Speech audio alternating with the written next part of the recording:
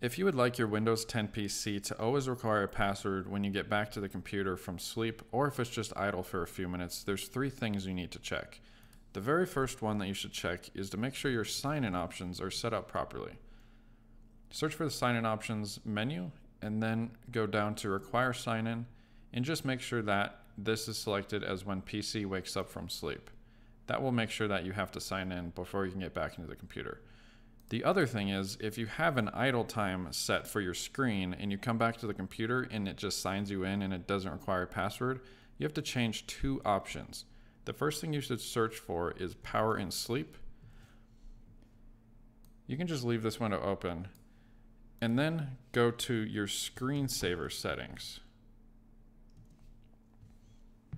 So from here, what you want to do is match these settings up together.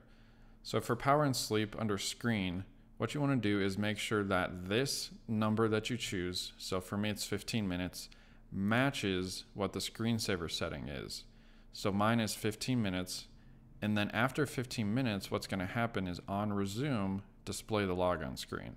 So make sure this is checked, make sure this lines up with this, and then if you want a screensaver or not, I just like to have it simple, which means it turns off the screen and it goes black. Mine's set to none.